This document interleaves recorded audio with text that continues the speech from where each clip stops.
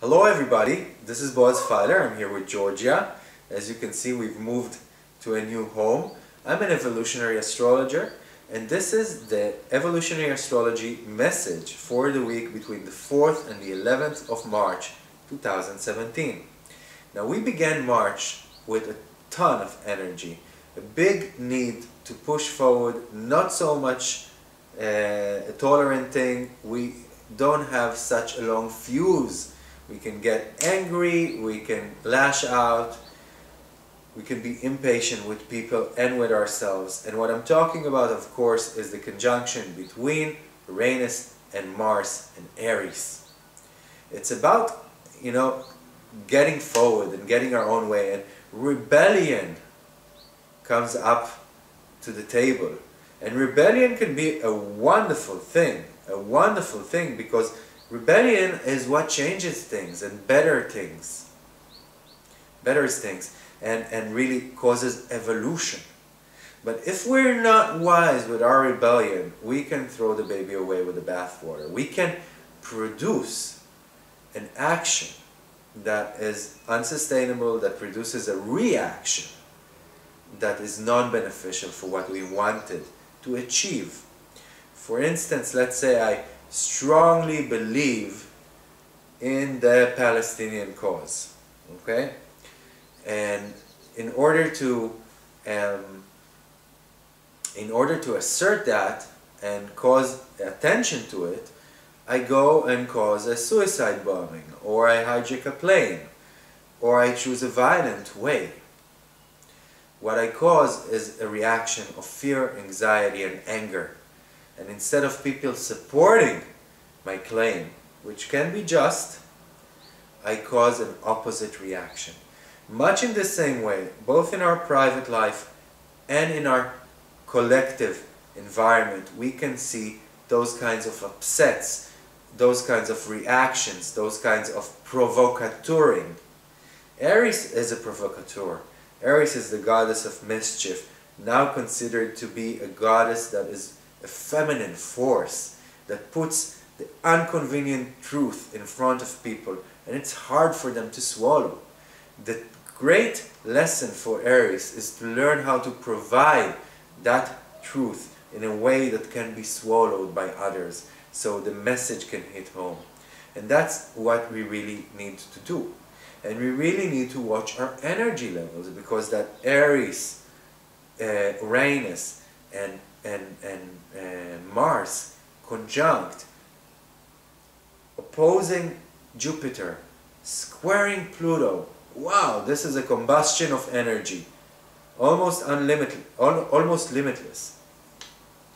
And on the other hand, we have the Sun conjunct Neptune. And that's a passive influence, and that's an outer-worldly influence, and that's an influence that wants to make us escape into our own world and curl within our own inner homes and be passive and imaginative and daydream. And this could provide a kind of swing in which, on the one hand, we take ourselves to extremes. We work too hard, we push ourselves to exhaustion, and then all we want to do is get home, lie down on the sofa, and forget about everything. Curl up within ourselves. And if we don't want that swing to be active in our life, we have to be aware of these influences. Not push ourselves to extremes on one hand, and know when to plug ourselves into our chargers on the other. And when we need to, plug out of it and not let passivity and daydreaming become something that we abuse instead of utilize. Other than that, there is very intense, unstable energies in the sky all through this month. On the 10th of March, the opposition between Jupiter and Uranus is going to be exact. I want to remind you that this cycle started at the end of 2010, beginning of 2011, bye-bye Georgia, with all the social revolutions, the Arab Spring, Occupy Wall Street, all across the world. And right now, the planets that were conjunct are in opposition. This is a watershed moment. This is the time that things fall into place, that we understand what it is we need to do. And there is personal responsibility we have to take in the group in order to secure our future, because nobody is going to take care of that for us. Other than that, on March 30th, we have the square between Pluto and Jupiter exact. And that's a very unstable energy that we're feeling already all through this month. It's a time of Pluto is connected to politics and raw materials and anything that is underground. And Jupiter is connected to our philosophy and to our truth and to expansion. When these two forces collide, we can get political uproars, political unrest, both in the parliament and outside the parliament, in the NGO arenas, non-governmental arenas.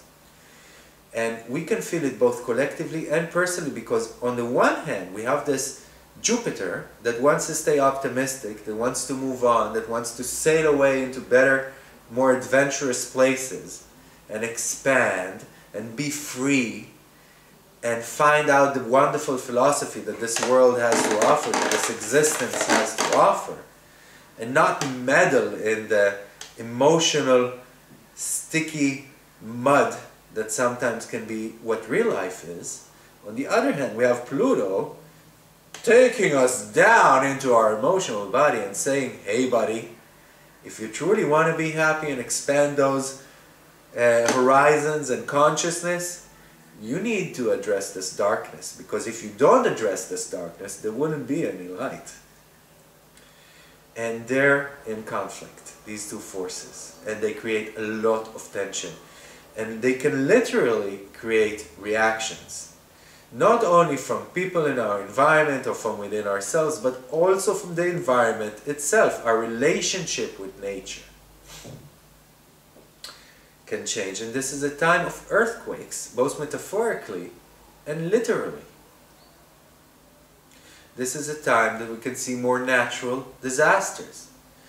And behind all these reactions, there's a truth, Jupiter, that needs to be discovered, needs to be brought up to the surface. Pluto needs to be understood on a deep emotional level and adapted. Other than that,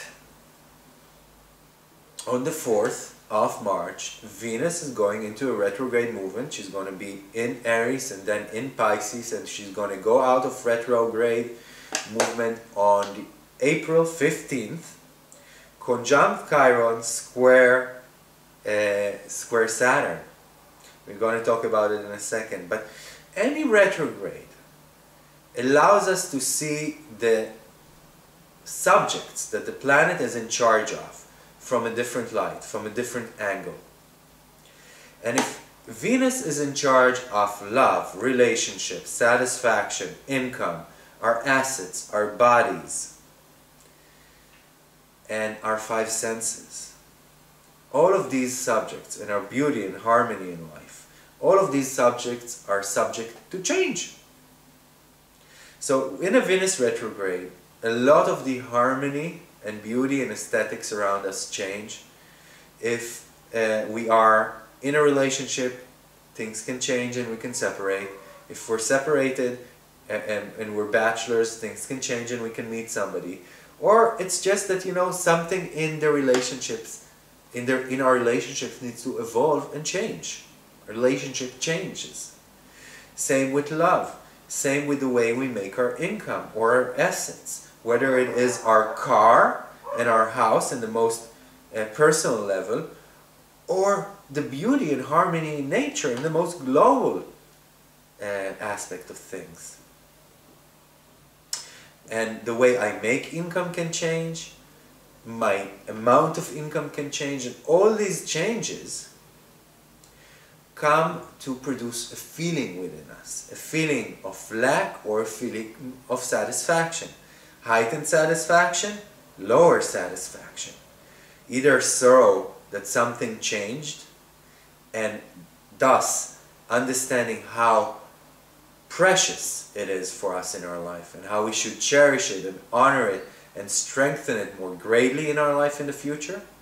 Or on the other hand, a feeling of release, a feeling of the tension fading away and satisfaction flowing in because of a change. Now, things in a Venus retrograde change. They will never be the same, but they need to evolve into something new.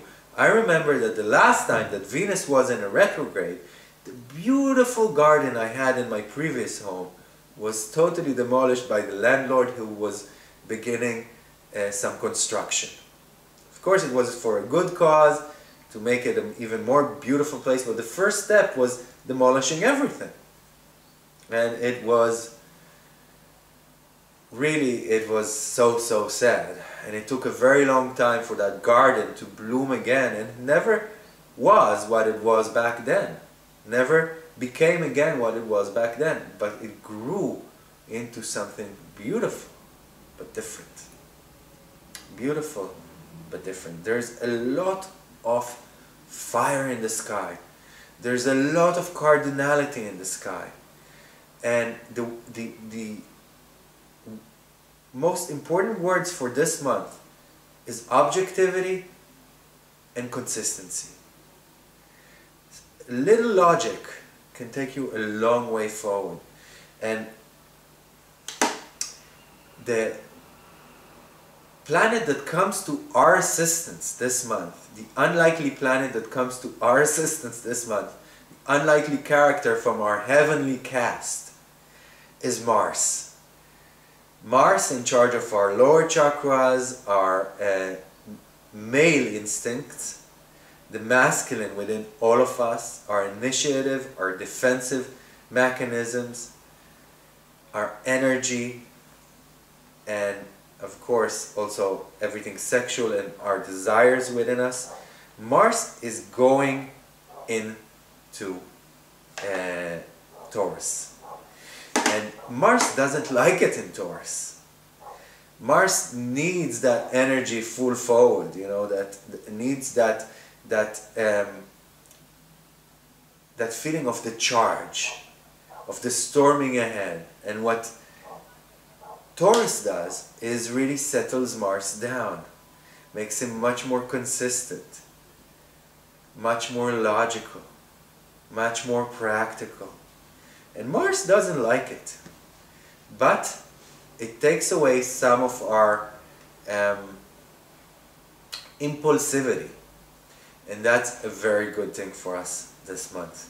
What I forgot to tell you about the Venus retrograde before is that when Venus goes out of retrograde on the 15th of April, conjunct Chiron, the wounded healer, and squaring Saturn, the Lord of Karma, if we don't deal with the subject, with the Venusian subjects well enough within this retrograde period, at the time that it ends on April 15th, we could feel our pain again, and we could feel like we did the same old mistake again, and karma is knocking on our door for the who knows what number time. I mean, again, we can feel that again this recurring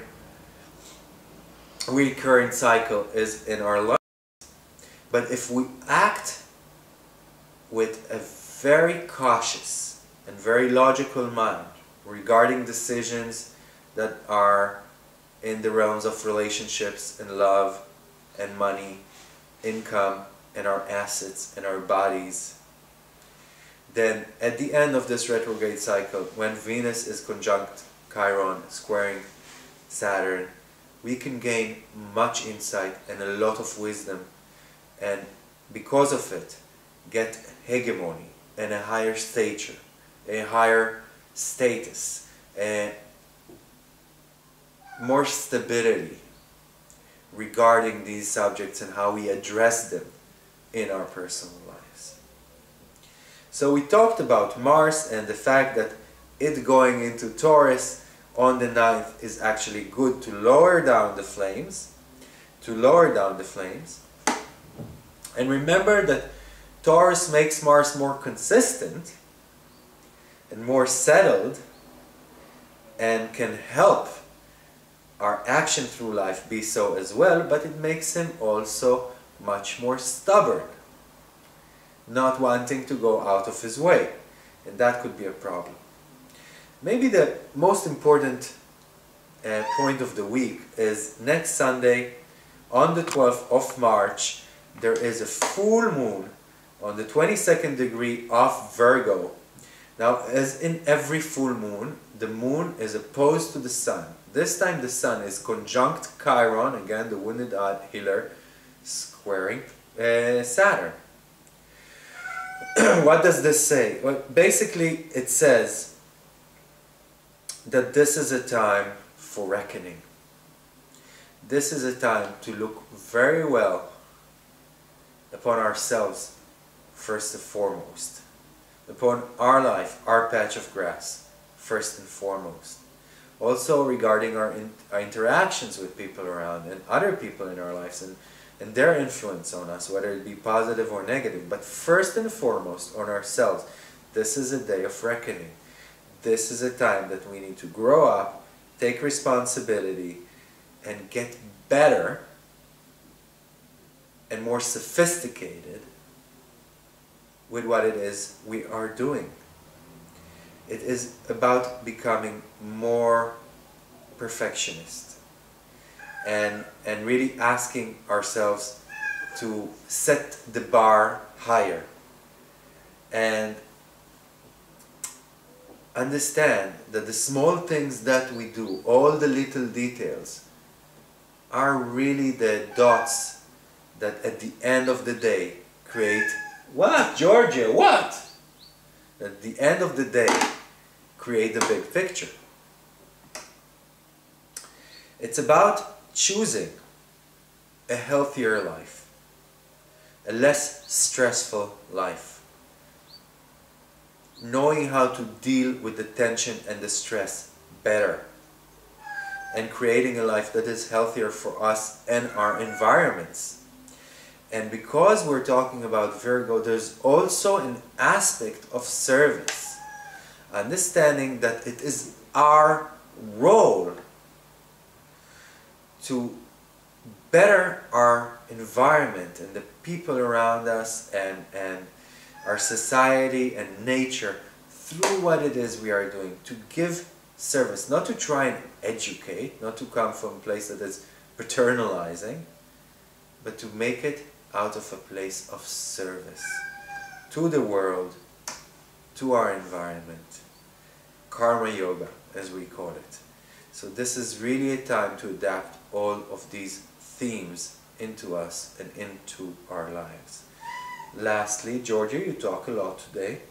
Lastly, this week, the days that have a connection between the moon and Saturn, these are days to be warmer, more affectionate and loving towards ourselves and towards others. So we have one day like that, that's the 6th of March. And right after that, we have 2 days on the 7th and the 8th that the moon is in connection with Mars and Pluto.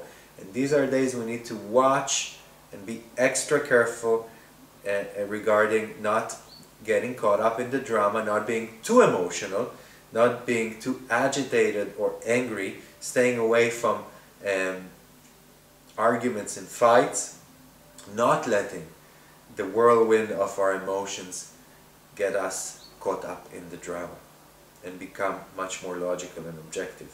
So on the 6th, warmer, on the 7th and the 8th, chill it down. I want to thank you for listening. As I said, it's Boaz Fyler. I'm an evolutionary astrologer, and of course for lectures, private lessons, private consultations, or any question you have, I would love to hear from you. I would love you to comment on these videos and share them. Tell me what you think, and thank you for listening. On behalf of Georgia and myself, have a beautiful week. Bye-bye.